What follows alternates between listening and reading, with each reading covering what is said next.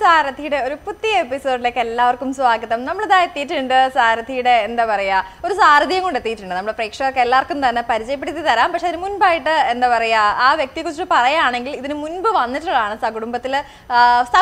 കുടുംബത്തിനോടൊപ്പം ഇവിടെ വന്നിട്ടുണ്ടായിരുന്നു. പക്ഷെ ആ ഒരു എപ്പിസോഡ് പോരാ, അല്ലെങ്കിൽ അങ്ങനെ ഒരു ബ്രീഫ് പോരാൻ തോന്നുന്നതുകൊണ്ടാണ് ഡീറ്റെയിൽ ആയിട്ട് പരിചയപ്പെടുത്താൻ വേണ്ടി നമ്മൾ സാരഥിയിലേക്ക് കൊണ്ടുവന്നിട്ടുള്ളത്.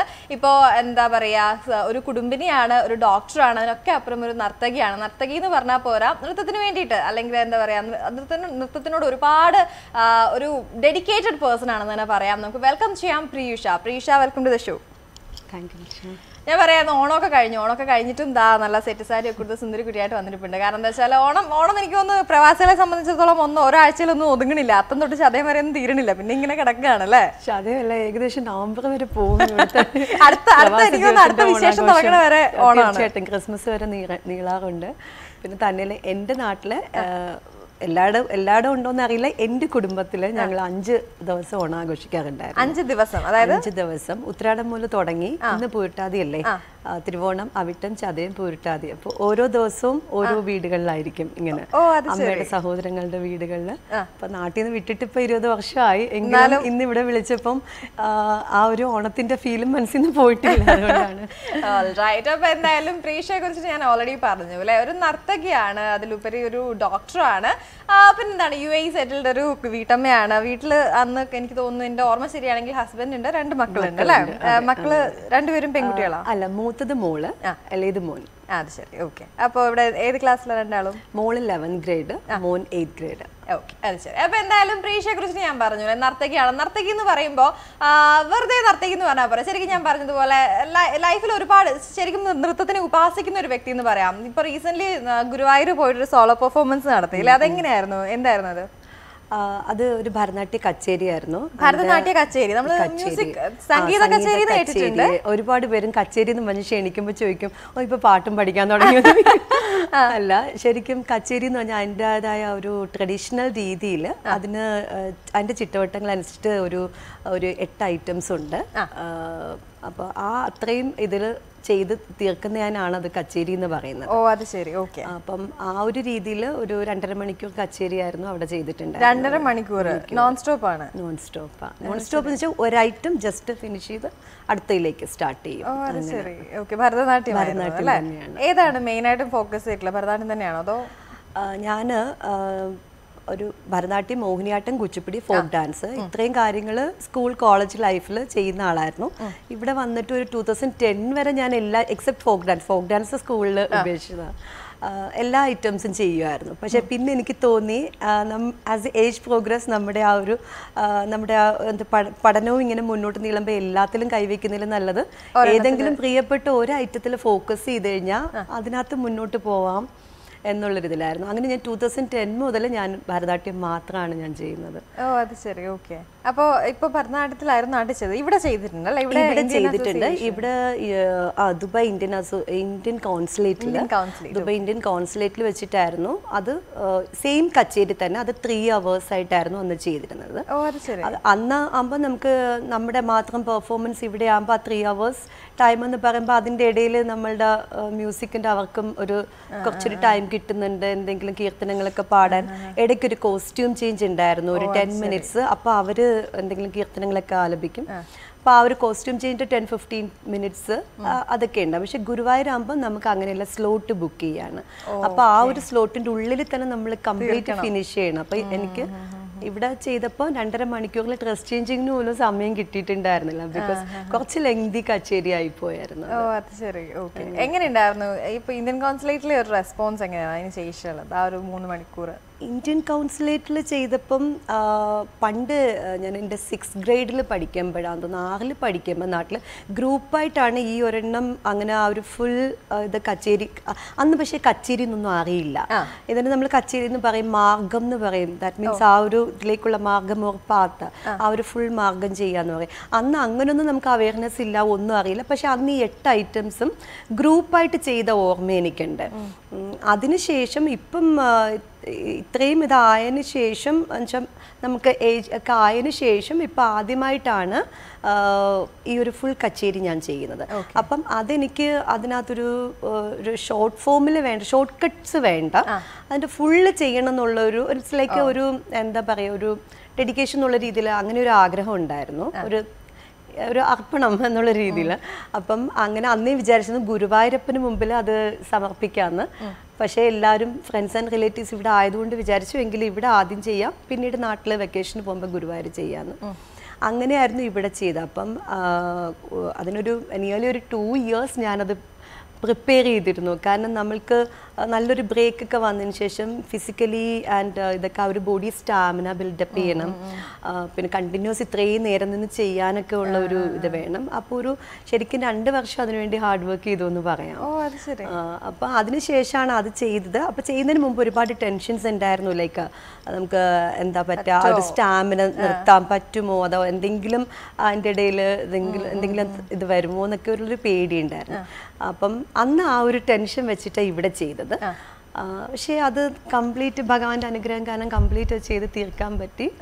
അപ്പോൾ ഈ ഫീൽഡിലുള്ളവരുടെ നിന്നും എല്ലാവരുടെയും നിന്നും നല്ലൊരു അപ്രീസിയേഷൻ കിട്ടി. അപ്പോൾ പിന്നെ ഗുരുവായൂർ ചെയ്തപ്പം കുറച്ചും കൂടെ ഒരു കോൺഫിഡൻസ് ഉണ്ടായിരുന്നു. ബിക്കോസ് ഓക്കെ ഗുരുവായൂർ പിന്നെ ഒരു 2 years ഗ്യാപ്പിലായിരുന്നു ചെയ്തത്. 2017 ചെയ്തിട്ട് 2018 ഗുരുവായൂർ വെച്ചിരുന്നത്. അത് പക്ഷേ ഫ്ലഡ് കാരണം നമുക്ക് മാറ്റി വെക്കേണ്ടി നമുക്ക് ജൂലൈ ഓഗസ്റ്റിൽ നാട്ടിൽ പോകാൻ നേരം ഇതൊക്കെ പറ്റുള്ളൂ. അപ്പം ഇപ്പം ഇവിടെ ചെയ്തപ്പോൾ കുറച്ചും കൂടെ ഒരു പറ്റും എന്നുള്ള ഇതിലൂടെ ഗുരുവായൂരപ്പന്റെ മുമ്പിൽ ചെയ്തപ്പോൾ ചെയ്ത് തുടങ്ങി തീർന്നതേ അറിയുള്ളൂ. അറിയില്ല, ഭഗവാന്റെ അനുഗ്രഹത്താൽ ക്ഷീണം തളർച്ച അങ്ങനെ ചെയ്ത് തീർന്നപ്പോൾ തോന്നി അയ്യോ ഈശ്വരാ തീർന്നോ, കുറച്ചുകൂടെ ആകാമായിരുന്നു എന്ന് തോന്നി. കൊത്തിരാഞ്ഞ പോലെ അല്ലെങ്കിൽ മതിയാവഞ്ഞ പോലെ തോന്നി. ഡോക്ടറാണ് അല്ലെ, ഡാൻസ് ചെയ്യുന്ന ഡാൻസർ ആയിട്ടുള്ള ഡോക്ടർ ഫീൽഡിൽ നിന്ന് ഇപ്പൊ എനിക്കൊന്നൊരു ബ്രേക്ക് എടുത്തിരിക്കുകയാണ് അല്ലേ? ബ്രേക്ക് എന്ന് വെച്ചാൽ നമ്മുടെ അടുത്ത് ആ ഒരു എന്താ പറയുന്ന ഇതിന് വേണ്ടിയിട്ട് ഉപദേശങ്ങൾക്കും കാര്യങ്ങൾക്കും ഒക്കെ വേണ്ടിയിട്ട് വരുന്നവർക്കെല്ലാം നമ്മളാൽ പറ്റുന്ന രീതിയിൽ ഹെൽപ്പ് അഡ്വൈസും കാര്യങ്ങളും സജഷൻസും ഒക്കെ കൊടുക്കാറുണ്ട്.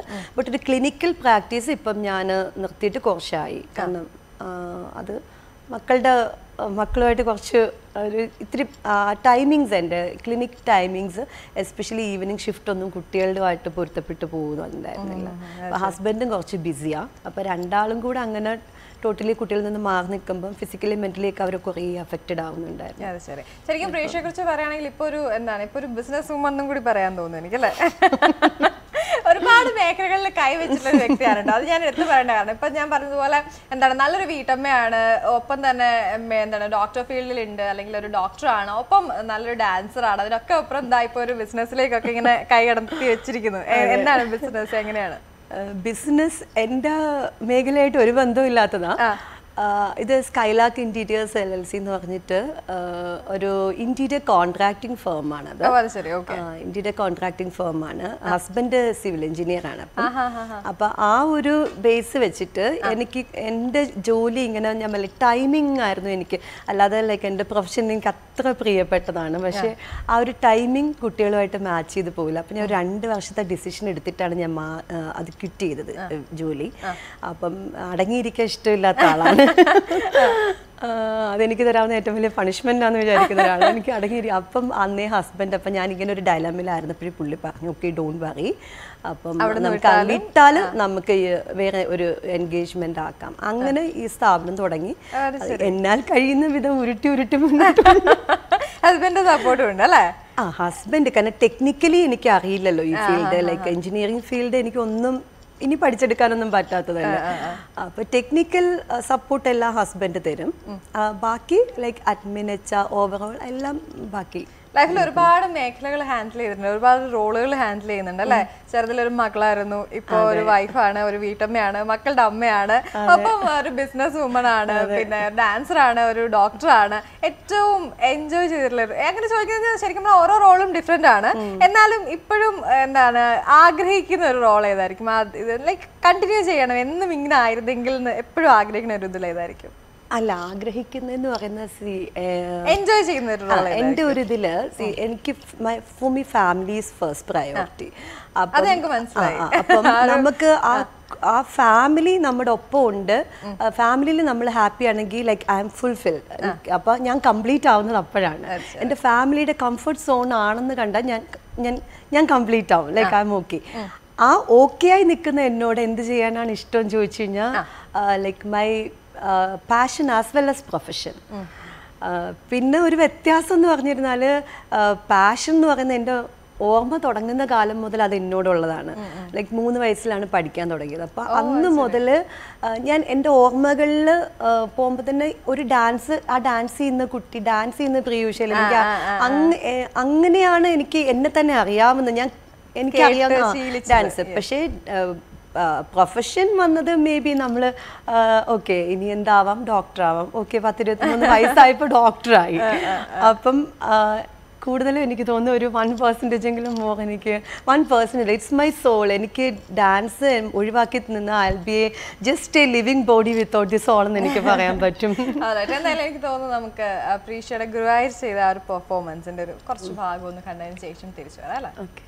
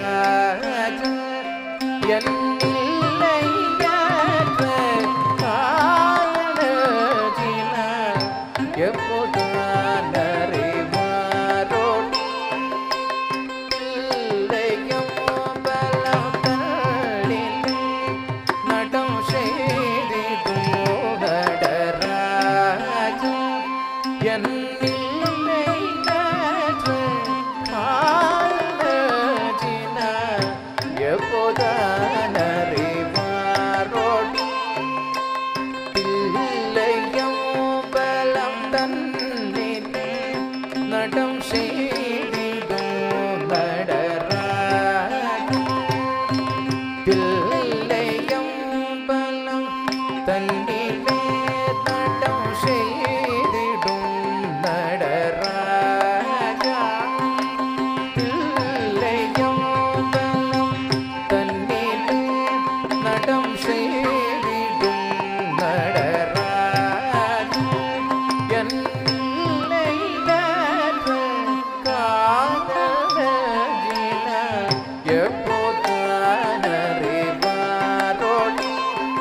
സഖിയിങ്കുതാൻ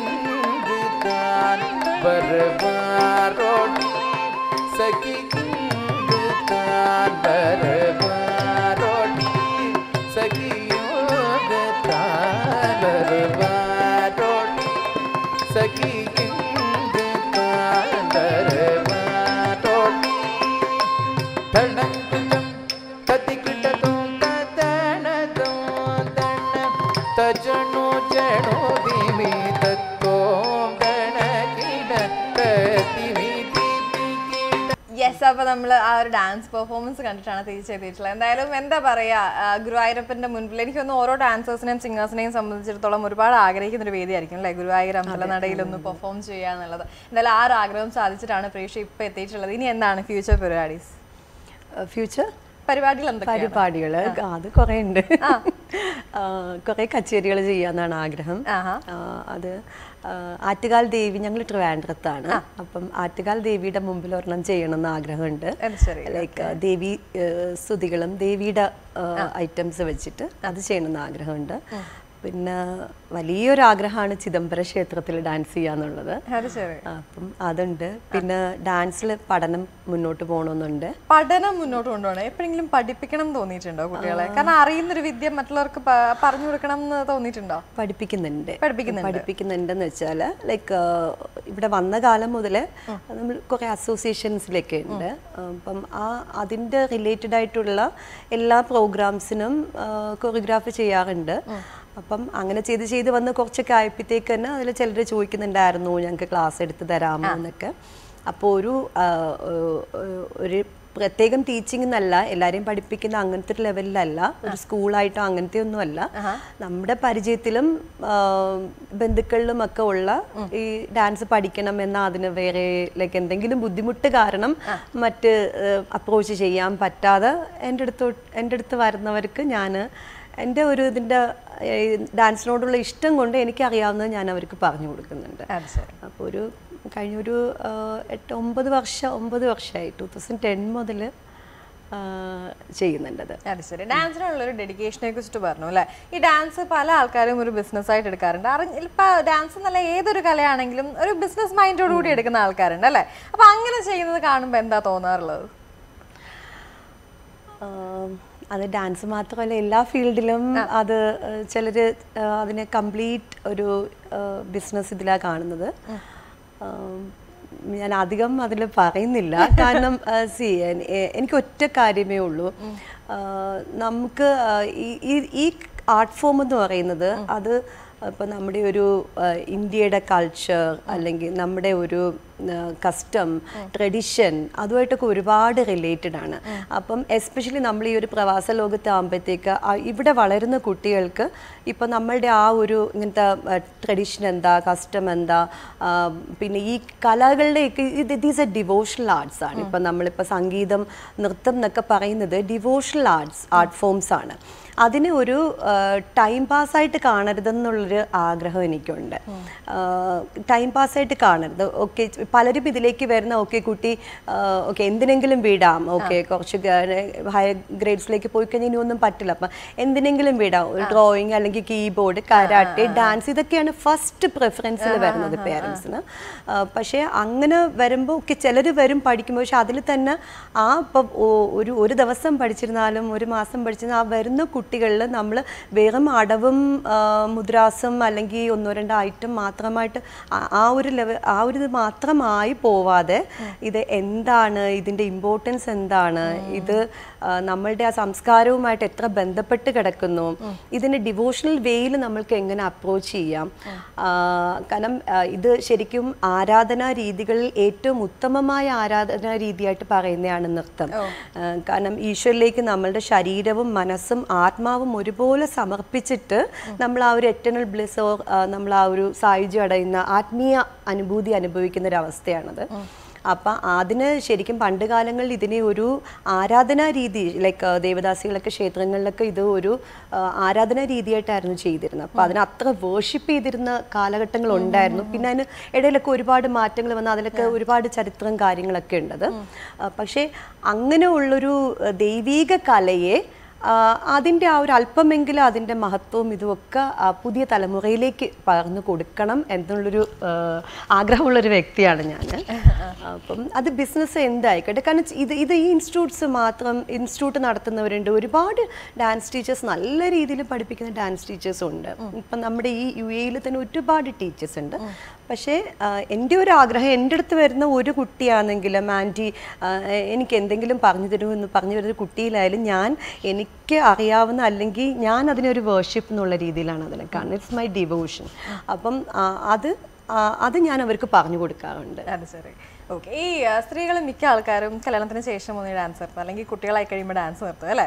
ഇവിടെ പ്രീഷയുടെ കേസ് എടുക്കുകയാണെങ്കിൽ എനിക്ക് തോന്നുന്നു അതിന് ശേഷം അതേപോലെ തന്നെ കണ്ടിന്യൂ ചെയ്യാൻ പറ്റിയിട്ടുണ്ട്. അത് ഫാമിലിയുടെ സപ്പോർട്ട് കൊണ്ട് തന്നെയാണ് തീർച്ചയായിട്ടും. പക്ഷെ അങ്ങനെ മടി പിടിച്ച് നിൽക്കുന്ന ആൾക്കാരോട് എന്താ പറയാറുള്ളത്? അയ്യോ പ്രായമായി, ഇനിയിപ്പോ എങ്ങനെ ഡാൻസ് നോക്കാ, കുട്ടികളായി, തിരക്കാണ്, ഇനിയിപ്പോ വഴങ്ങില്ല, അതൊക്കെ തോന്നുന്ന ആൾക്കാരോട് എന്താ പറയാനുള്ളത്? അല്ല, അത് നമുക്ക് ഏതൊരു വ്യക്തിക്കായാലും നമ്മുടെ പ്രയോറിറ്റിയാണ്. നമ്മൾ എന്തിനു പ്രയോറിറ്റി കൊടുക്കും എന്നുള്ളത്. ഇപ്പം എന്നെ സംബന്ധിച്ചിടത്തോളം എൻ്റെ priority always, my first priority like after family, എൻ്റെ ഫസ്റ്റ് പ്രയോറിറ്റി ഞാൻ പറയുമ്പോൾ എനിക്ക് ഡാൻസിനാണ്. സോ ഇപ്പം എൻ്റെ പ്രയോറിറ്റി അതാണെന്നുണ്ടെങ്കിൽ, എനിക്ക് അതിനോടുള്ള ഇഷ്ടമുണ്ടെങ്കിൽ ഞാൻ അതിനു വേണ്ടി ടൈം കണ്ടെത്തിയിരിക്കും.